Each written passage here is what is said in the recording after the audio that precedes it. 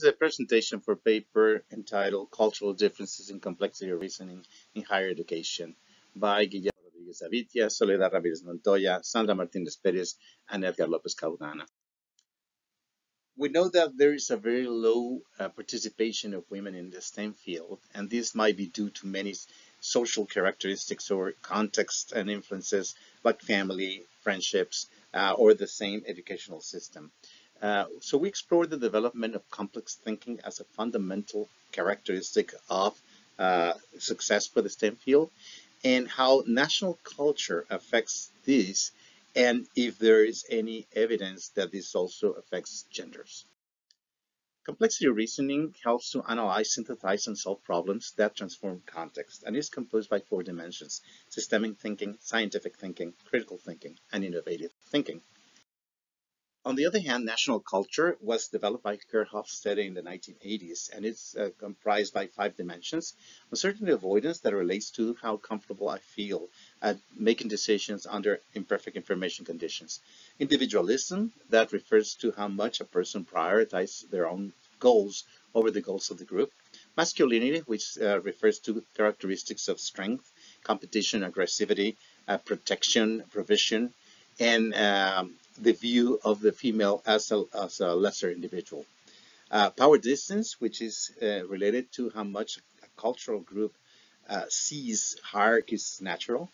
And confusion dynamism, which relates to long-term orientation and was added later, especially considering the Asian cultures.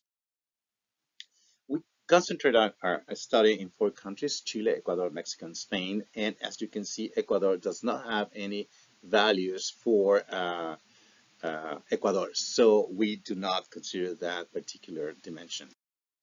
Our methodology consists of a survey that was applied to 684 students in these countries using an instrument of complexity that was previously created and validated and consisting of 25 items that measure perception on the competence of complex thinking.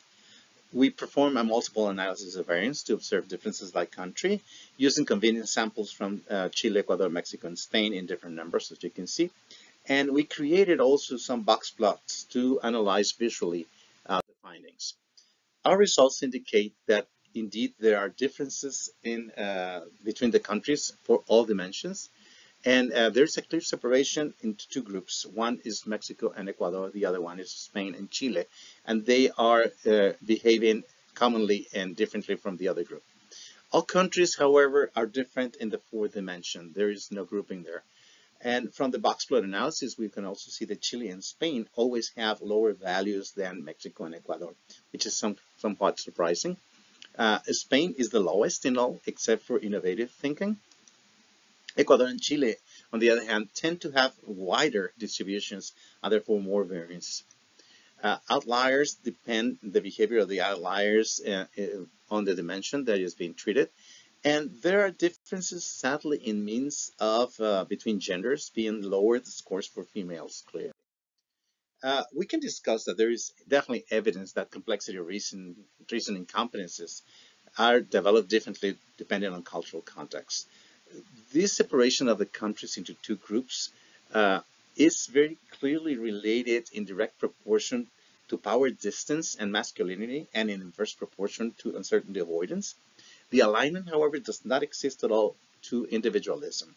So this dimension does not seem to be significant. It seems counterintuitive that Chile and Spain, which have better educational systems, or so we think, than Ecuador and Mexico, might have lower values. This could be explained by the relationship to power distance, meaning that structure might be a way of dealing with complexity, or also might be simply a bias problem in the sample. Concluding, we can say that there is definitely an indication that cultural difference may overpower, to some extent, the institutional efforts to increase educational quality and standardization. Masculinity may have a negative effect on the development of complex reasoning in women. However, this dimension requires further exploration because it's a complex dimension by itself. This exploratory study sheds light on the impact of national culture and then on performance of STEM. But much more yet is to be done. It needs to be explored further. And educational ecosystems indeed need to be designed considering the characteristics and nuances of the target groups. Thank you so much for your attention.